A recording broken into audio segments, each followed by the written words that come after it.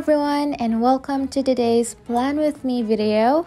My name is Cherise and we are going to set up my May 2022 bullet journal spreads.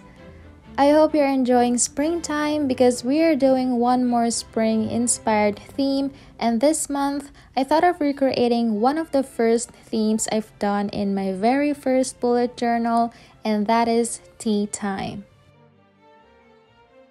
So to give you an idea, I just want to quickly show you this gem and my first tea themed cover page that I did back in July 2020. It was my second month of bullet journaling. I just drew this with my first few brush pens and I was so proud of this artwork and with the rest of this setup. Honestly, looking back at it now made me realize that I've learned a lot in this journey and how my art changed and improved ever since. So today, I'm very excited to show you my new approach or new style for this tea theme. In this setup, I'm using mainly watercolors and some gouache paints. I'm also working on my Cup of Galaxy notebook from Notebook Therapy, which is part of their tea party collection. I listed all the supplies I'm using down in the description box as well as my discount codes. Here, I already sketched out my composition, so let's start by painting this elegant and delicate teacup. I'm specifically going for an English tea time kind of theme, like an afternoon tea with some vibes of Downton Abbey and Bridgerton if you have watched those series. My color palette is more of like a shabby chic palette. The color I chose for the upper part of the teacup is turquoise blue. You can mix blue and green, but leaning towards green. I am painting the base of the cup with the same color, and then the rest of the cup is painted with light yellow.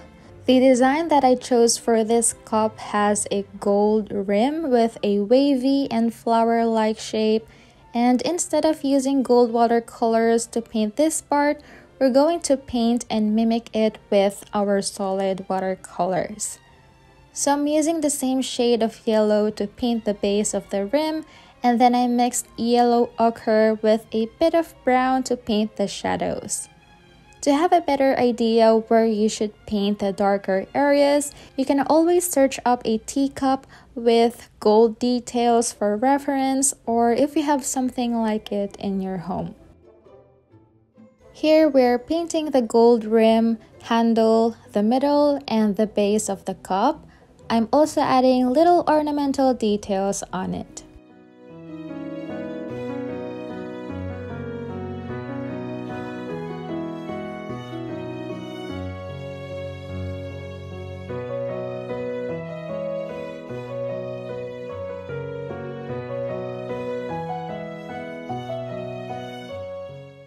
Sometimes I feel like the shadows are not enough, so I tend to add more layers, and that's also something I have to remind myself of when to stop adding things.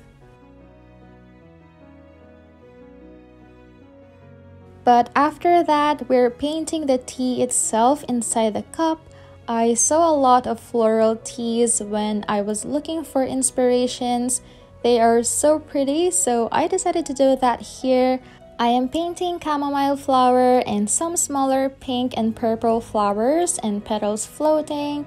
And to make the flowers pop a little bit more, I decided to use a thin fine liner to add shadows. Then we are moving on to the saucer and teaspoon. They are also going to be gold, so we're doing the same technique as we did in the gold details of the cup. Again, you can follow this style, but you can always switch to gold watercolor or pens to make it an actual gold. And then I also painted another chamomile flower on the saucer.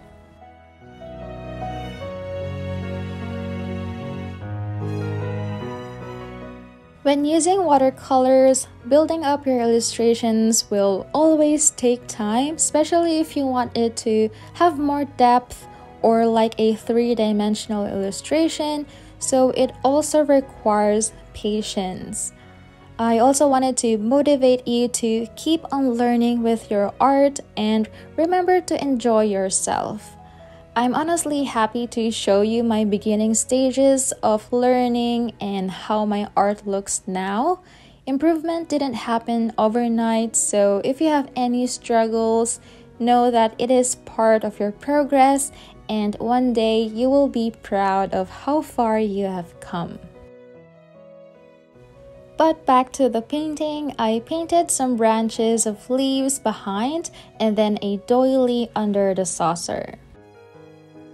I'm painting the leaves that is darker towards the stem, and then I'm blending it outwards so it creates a gradient.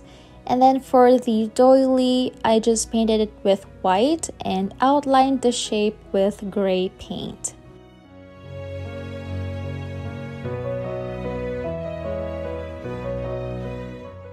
We will be adding the shadows later, but for now, let's paint this monthly title. I painted a cloud-like shape and colored the edges with the same color we used for the teacup. And then I also painted a ribbon hanging under it. Inside is the word May in a script font style. I thought of using a brush pen, but I decided to use paint to write it. It can be quite challenging since the brush is flimsy, so the lettering sketch was a great guide here. And then I also outlined the letters with brown to match our tea illustration. Next step, I am painting the background with a light lilac color. This time I'm using gouache. I just mixed mauve and red and lots of white. I painted the edges of the illustration first so I don't mess up and suddenly paint on them. After that, I used my small flat brush to paint the whole background. I attached some washi tapes on the sides, by the way, and as you can see, I didn't tape the whole area because we're painting this frame with an ornamental design on the corners, and that is also the last step of this cover page.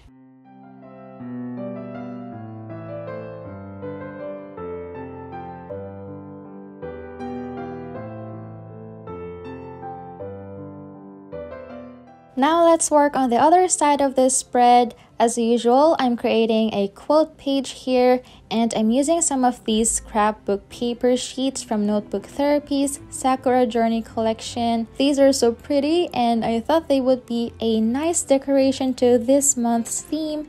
You can use my discount code Cherise10 for 10% off on their website if you would like to get these. So I wanted to use this blue paper. I really like the texture of it, and then this pink one with subtle patterns. I hope you can see that. And then I cut the blue paper into this and fold it into an envelope. I'm sorry I wasn't able to show you how I did it, but I just made sure that the size fits the page and that it has the same margins as the cover illustration. I'm using a double-sided tape to attach the sides of the envelope and then the back of it to attach on the page. I also cut this pink paper to fit inside the envelope, and this is where we're going to write the quote.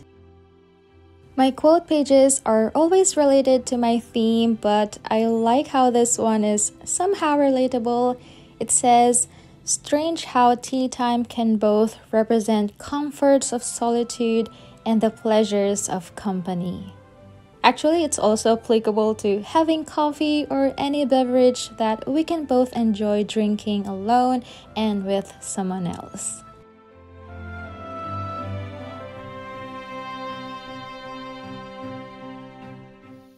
And lastly, I wanted to add this wax seal stamp sticker design that is included in the Sakura Journey collection by Notebook Therapy. But it feels bulky if I go with it, so instead I just used this sticker flake. It is transparent, so I'm sticking it on the same pink paper and cut it out. Then I'll attach the bottom half of it on this part of the envelope. And that is finally it for this whole cover spread. I hope you like how it looks, but now let's flip to the next one and set up our monthly calendar, goals, and focus spread.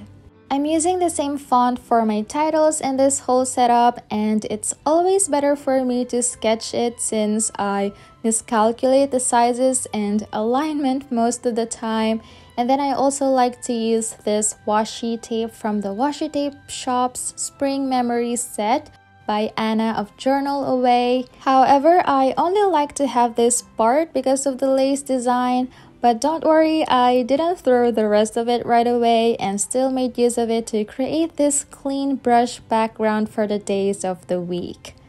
I'm supposed to make it light by doing 2 strokes, but my hand jerked and brush pens like Tombows have this streaky nature. There would be times that I like the effect, but I didn't want that here, so I ended up making several layers to hide it, and then I used my white Uniball Signo gel pen to write the days. For the layout itself, it is very simple. Using the fine tip of the same brush pen, I drew horizontal lines and wrote the days with my Sakura Pigmamicron fine liner.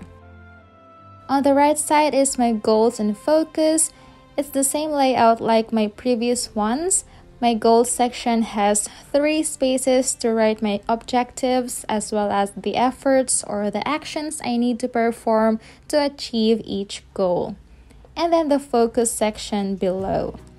Some of you asked the difference between goals and focus. I found a good definition by Peter Bregman to explain this better. He said, a goal defines an outcome you want to achieve. An area of focus establishes activities you want to spend your time doing. A goal is a result. An area of focus is a path. A goal points to the future you intend to reach. An area of focus settles you into the present.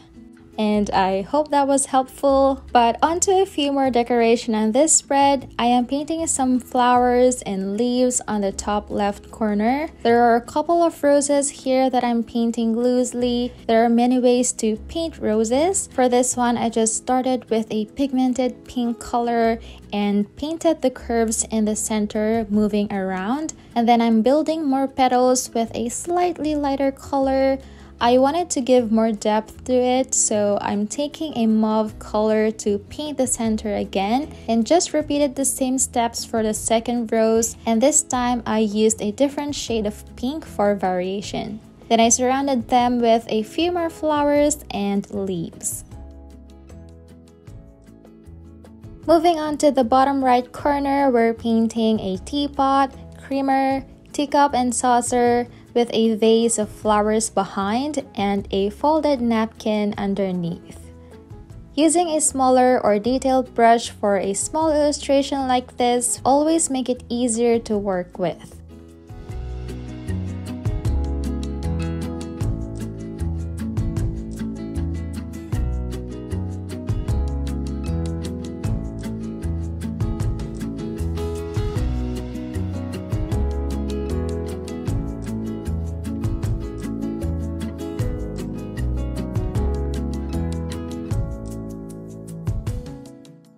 After that, we're going to paint the border, but first I decided to paint the outer part of it with gouache in mint color. I just added white gouache to my mix for the turquoise blue. Mixing paints and finding the shades I want is always fun for me. Like I said before, it gives a lot of freedom and color selections, even with just having the basic colors.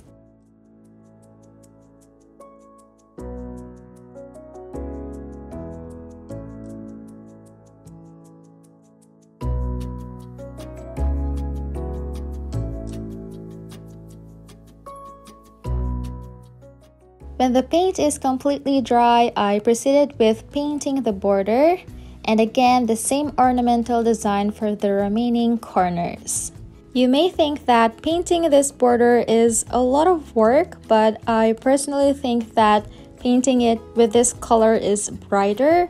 I'm actually using a brush pen for this design in one of my next spreads, so you can see the difference. And that is everything for this monthly spread. I really like the simple layout here, and I hope you agree with me that this color is gorgeous. But let's move on to set up my habit trackers. I'm sure you already imagined the work I've put into creating this from the preview. So again, this is a time-consuming habit tracker, but personally a fun one to make. So let's get right into it. So this is an interactive concept, and before we create the trackers itself, we are painting the illustrations around the page first. This is a flat lay picture and I started with this rose, and this time I am able to paint it with more detail and structure because it is a bigger illustration than the roses we painted loosely earlier.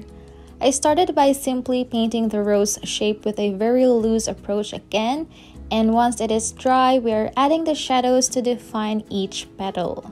I'm using mauve again, and I'm also blending the color outwards so it doesn't look harsh. Then we will paint the leaves on both sides of the rose.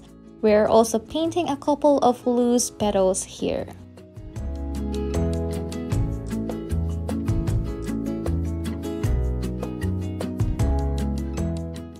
Next is this silver tea infuser with an elegant Art Deco style. Beside it are some loose, dried tea leaves and flowers.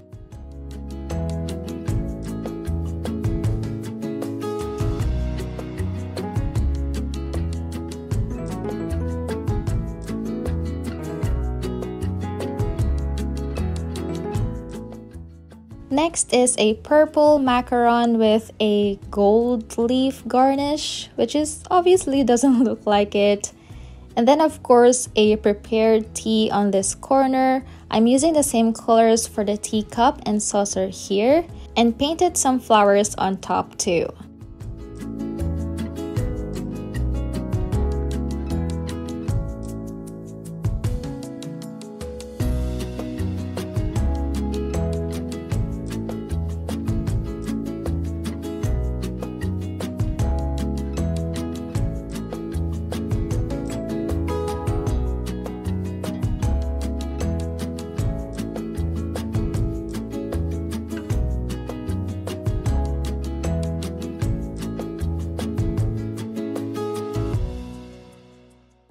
I darkened the inner parts of the teacup and saucer a bit for the shadows by adding multiple layers of the same color we used here.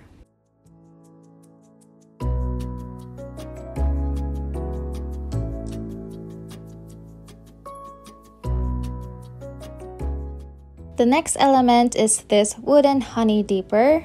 I just painted the base layer with yellow and then defined the shape with dark brown. Then we also have a creamer, again with the same colors used in the teacup and saucer.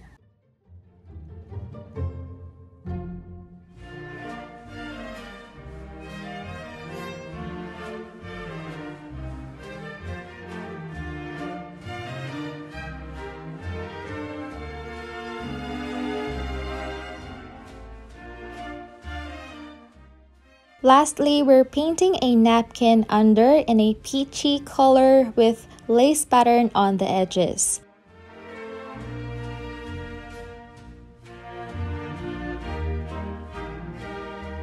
I outlined this with a pen afterwards, by the way, and I wasn't able to film that part. But now let's create this tin container which will be holding the trackers. I'm using a separate watercolor paper to paint the illustration. I painted it with a combination of dusty blue and yellow, but I'm leaving this space blank for the label or the habit tracker title. I created a simple border and then moved on with writing the title and then added some floral decoration on the white spaces.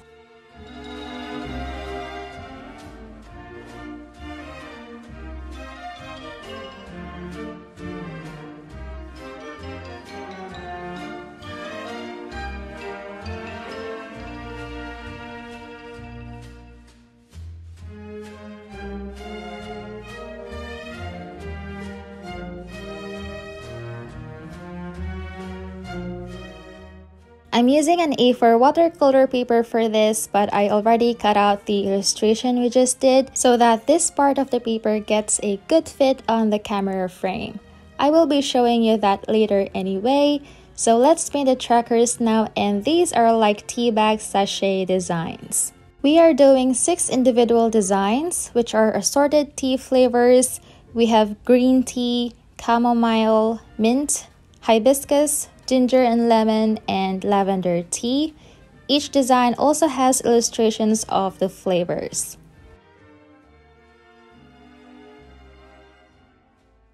I measured all of this beforehand so that they all fit inside the container painting. I will be writing the habits I want to track inside the frames, then I'll just cut it all out off camera.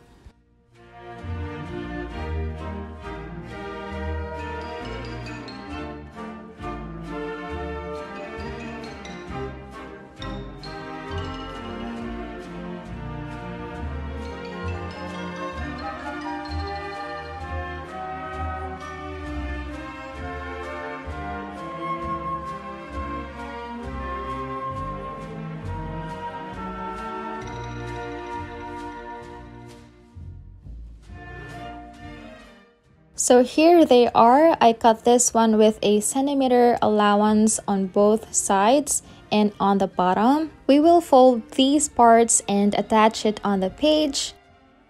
And here are the trackers. On the back of them, I simply drew 31 circles for the days to shade whenever I accomplish each one of these habits using a stencil. And we're just gonna insert these here and we are finally done. I know that was quite a work to create, but I hope you enjoyed watching it. And to balance things here, I decided to go with a simple layout for the next one, which is my gratitude page. I forgot to press record for this step, but I just drew this border again. And like I said, I tried to use the fine tip of my brush pen here. Now moving on, I painted a purple ribbon on top. I saw this design on a vintage afternoon tea menu, and that is also the layout I'm going for. I painted the first layer first, and while I waited for it to dry, I wrote the title. I changed the spelling of tea in gratitude just for fun, and then I went back to the purple ribbon to add the second layer. Aside from writing what I'm grateful for, I also like to include some affirmation and highlights of the month. And that completes this whole spread. We can now move on again to the next one. I was kindly sent 2 sets of the Sakura Journey scrapbook papers, so I still have another pair of the designs I used for my quote page. I'm using them here and create an actual scrapbook style to cover the top and bottom part of this spread. I ripped them to create a soft and wavy edges. I attached the pink one first and then layered them with the blue paper. Now let's set up my content planner on the left side of the spread. I wrote the title again first and then a little socials tracker for my YouTube channel, Instagram, and TikTok next to it.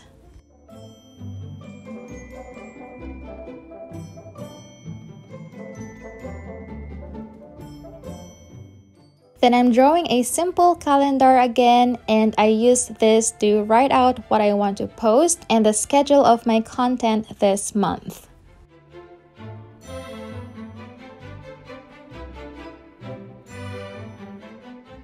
Next is my monthly playlist.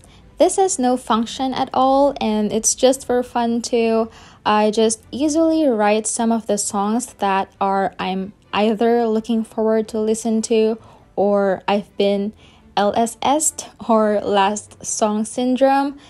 And then to decorate this page, I'm using some washi tapes from the Tea Party and Sakura Journey collections by Notebook Therapy for the album covers. Then I'm using their Tuki stencil that has a tea bag shape to cut these.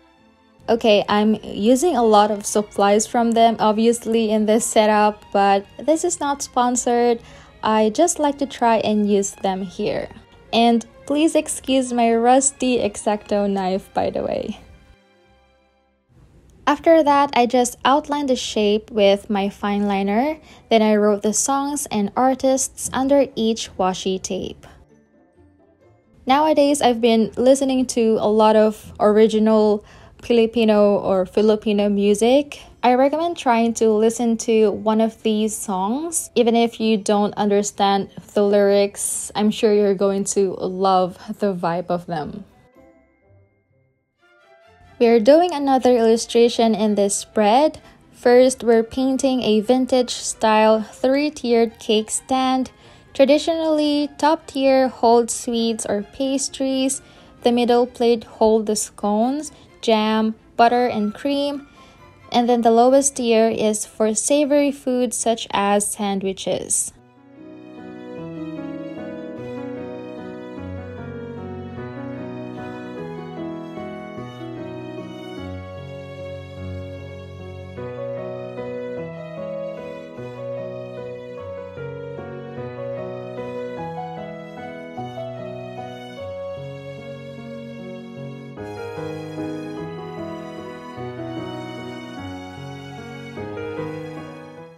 Honestly, these small dishes are quite difficult to paint, but I hope they look like food in your eyes.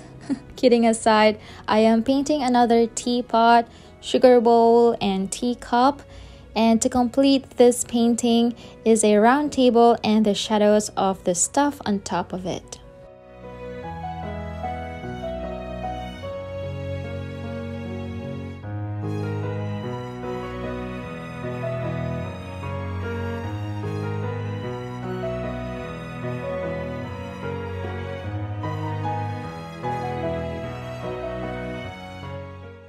And that is finally my content planner and playlist spread. We have one more spread to make in this video, and that is my weekly spreads for the first 2 weeks of May. I started by cutting a horizontal Dutch door here, and then let's create a simple layout. I'm using this brush pen again for the background of the days. I am supposed to draw boxes for the dailies, but I decided to just outline the border of the titles to make it different from the weeklies I've done so far this year. Then I'm writing what week it is, so we're doing week 18 and 19 here.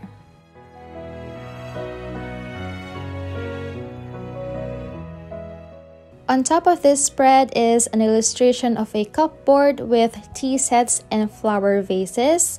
It will look more like a display, so there are tea napkins, porcelain teapots, hanging teacups, saucers, plates, tea containers, and sugar bowl surrounded with pink and yellow flowers.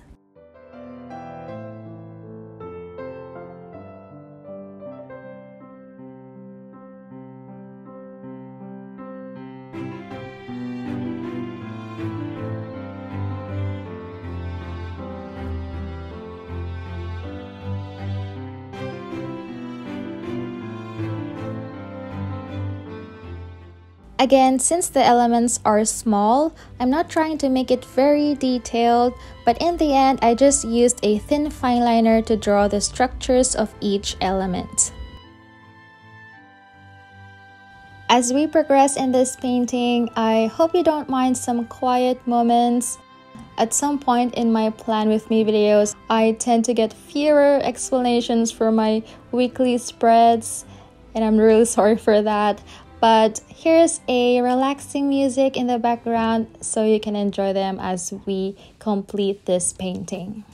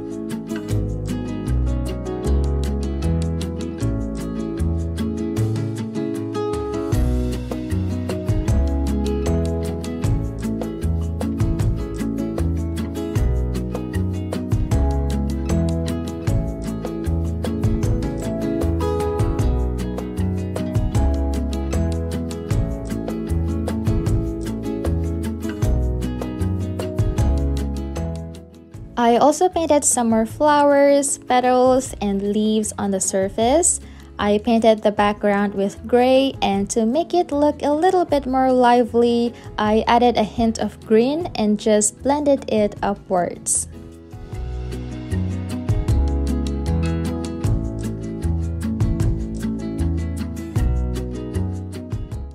But that is everything for my first 2 weekly spreads and my initial setup for this month. So let's quickly flip through all the spreads we made for my May 2022 bullet journal.